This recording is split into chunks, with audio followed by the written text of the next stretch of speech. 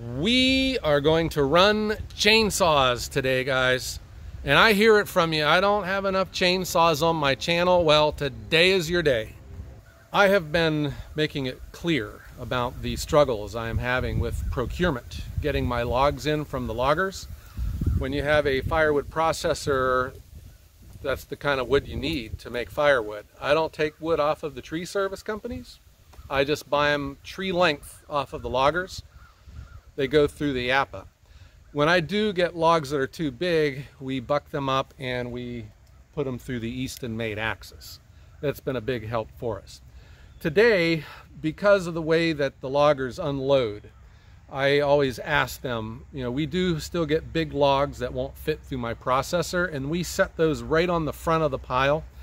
And for me, that is my motivation to get these things bucked up and moved over here and get them split.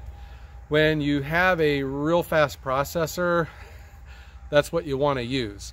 But I use this approach so that I get these big logs cut up. But what I've learned is when they're in the middle of a big pile, it takes a while for me to, I'll nibble around them and they sit there for a long time. So what I've been doing today, guys, I have been forking the big logs over, and then some of these are pretty ugly. They got some rot in them. And these will be going into my furnace. Nothing's going to get wasted. But you can see the size of these. You know, here's 25 inch. And I have a giant oak that's next. I thought that maybe I can show you what we're up against. All right, guys, come on over here and I'll show you. The last load log hauler Jesse brought had 4 big logs in it, and he lays them right on the front, and these are the first ones that I go for. The first 3 I've taken over here, and they've been bucked up. They're ready to be split. The last one is this giant oak, guys, and this thing here weighs a ton, and I know that my tractor is not even going to be able to pick it up. This is a 23-inch log, but it's got some weird shape to it also. It's got some branches coming out, and on this end, you know, it's just got some it's got a lot of busy stuff going on here. So I'm just going to cut this up into manageable sections, and I'm going to fork it over to where I buck the logs up, guys. I thought that today's video I can just show you me cutting up these logs. And this is one of the challenges with big logs. You got to have a big saw, something big and powerful that can get this thing cut up easy. And I think I got just the tool today, guys. The Dolmar 7900 with HD filter kit. One bad dude. What? You didn't think I was going to use that battery powered chainsaw, did you? No way, guys. What I did, guys, my tape measure and my piece of chalk, and I've marked off my 16-inch lengths, and I'm just looking for a good strategic spot to cut this in half so that my tractor can pick this up and move it, and I can minimize the waste. So I measured from this end, and I'm going to make this end my offcut, because there's some bad wood out there that will probably be going into our woodshed. All right, first thing first, let's buck this log in half.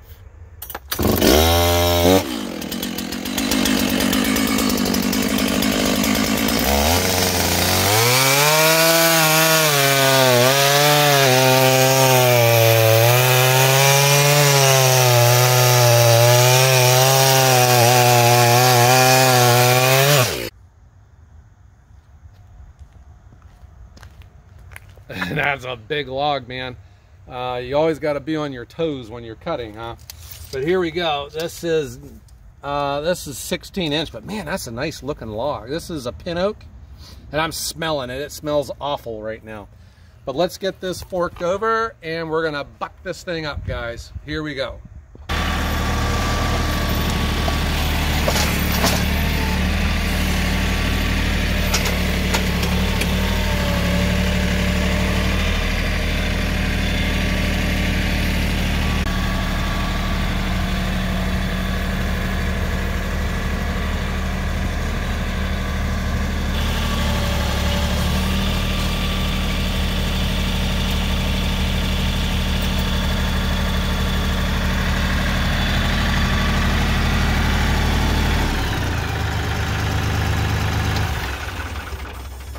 we're going to cut this big heavy end off, and then I'll probably just buck the rest laying on the ground. When it gets too short, you know, you're getting kind of close to the steel of that grapple.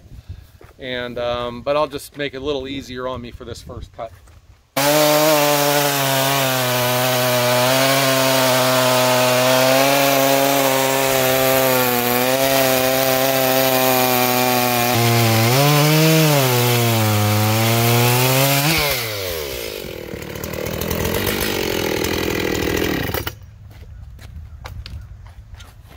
This Dolmar is so bad, it not only bucks the log, but it splits it in half when it's done with it.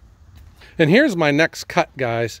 And man, you know, it's right up against the steel of the grapple, but I'm going to go ahead and cut it, and that'll just save me an extra cut, you know, sitting on the ground. All right. So I don't know, you just need to pay attention. One little nick and your chain's done. And you know, it's really not worth all that cutting it too close, but I think we got some good space here. Let's go see, let's see what we can do.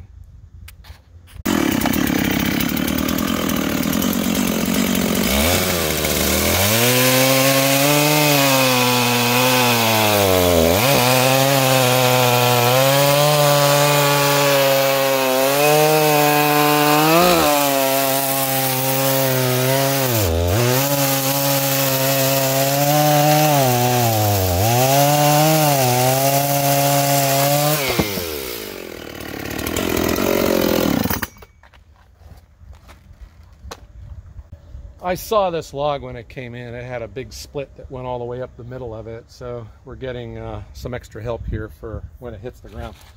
All right, so the next, I got 2 more cuts left on this. Instead of messing with it on the grapple, I'm just gonna set it on the ground, and we'll just, we'll cut it like this and just try not to hit the pavement with the chain.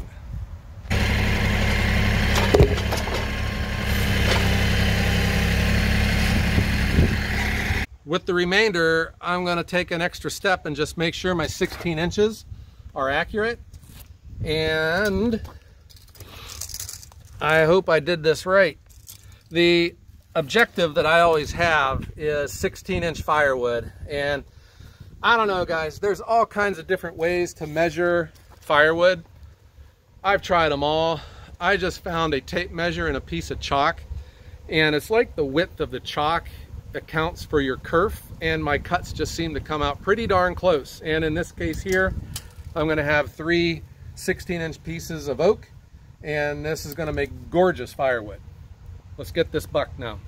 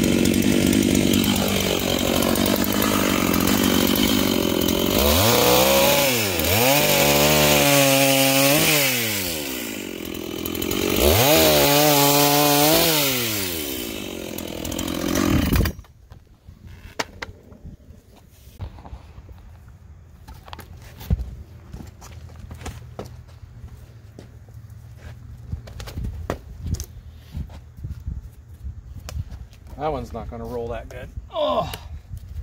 With value-added firewood, what we specialize here at Ohio Wood Burner, you know, it's nice when you have the machine because it's got that positive stop. That log stops at 16 inches every time, and you have perfect firewood. When you have to use the chainsaw, yeah, you know, you can try everything you can, but your cuts always seem to be a little off.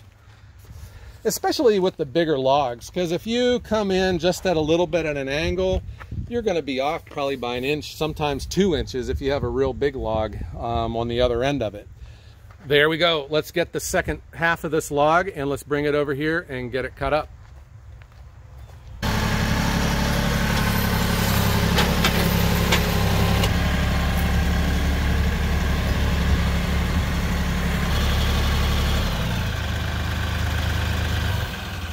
Here's the other end of this log. I mean, it's got a lot of branches coming out of it, and I just made this part my offcut.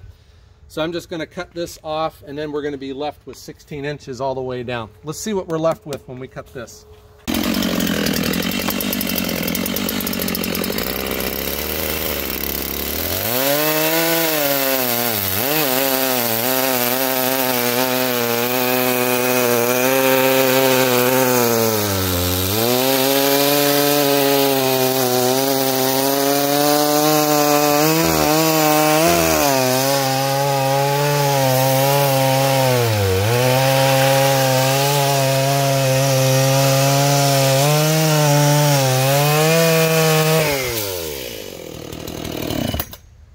Man, it is nice having a big saw. You know, with a smaller saw, you could be on this for a while. And when you do get these bigger logs, it's nice to know that, you know, if you do have a big saw, you can knock these out pretty quick. It goes fast when you got the right tools. Here is the same thing, guys. Here's my 16-inch mark, and we're right up against the steel of the grapple. So I am still going to cut it. I think we can miss the steel here, and that will give us another cut before we drop this on the ground.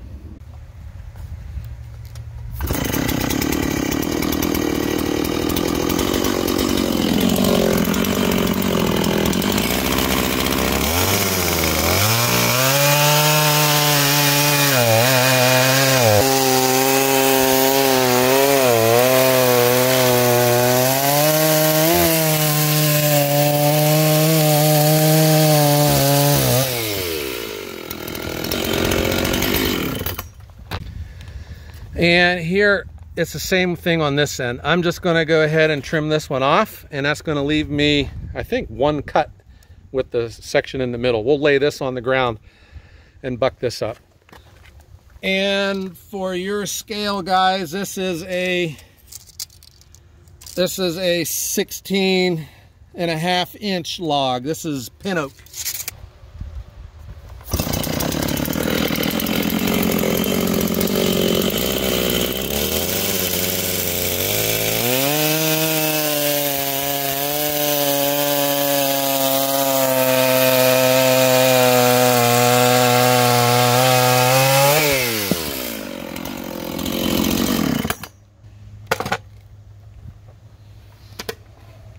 And our last cut. So let's lay this one on the ground and we're going to cut it.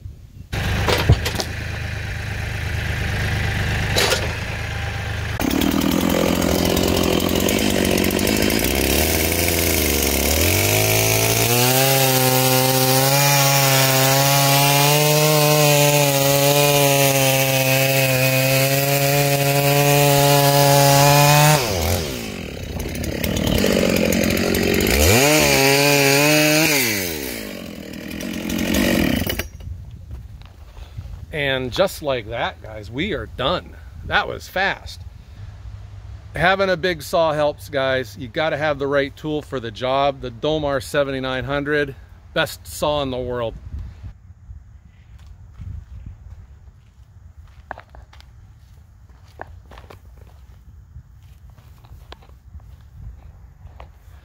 You know how I feel about oak, guys. It smells. And I don't wish you could smell it, but take my word for it. It smells awful.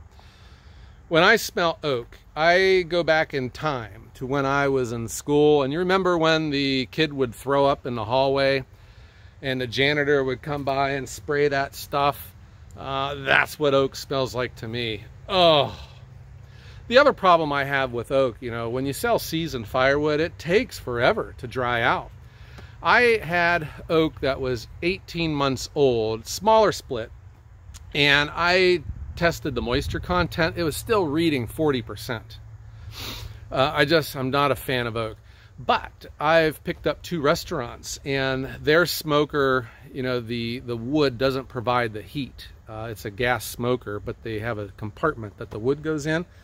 They like oak, so they don't specify the moisture content, and they like the bigger splits. So I says, I'm your guy. One thing for sure, guys, if you ever do get a firewood processor, don't throw away your saw. You're still gonna need it. And it doesn't matter what processor you have. Well, maybe, but if you have a processor, you're going to come across logs that don't fit into it. And you're going to need a saw to buck those up. And that was my challenge. And that's why, you know, we have a great Firewood processor, but we've added a excellent Eastonmade axis splitter.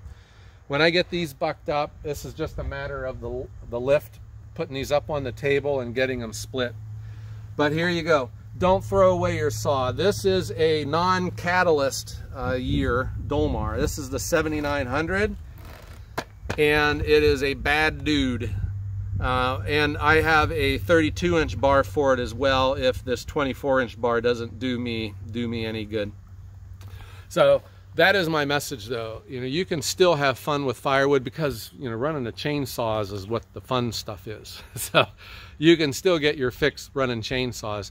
This last load that came in, we had 4 big logs on it. It's just a matter of getting them bucked up, getting them ready to go through the machine. I'll probably split these later today when it cools off, and these will be ready to stack in the morning. One thing for sure, having the Bobcat CT2040 and that grapple, the Titan attachment grapple, home run. That has really changed our process here. Guys and gals, I really hope you enjoyed this video, and as I have promised, I've come through for you with some chainsaw action. I hope that you guys enjoyed this. If you did, hit that thumbs up button, all right? And please subscribe to the channel. We post videos every Wednesday and Sunday. Last thing, please check out our online store for our t-shirts and our stickers. All proceeds go to my daughter to help pay for her college. And I hope that everyone has a great day.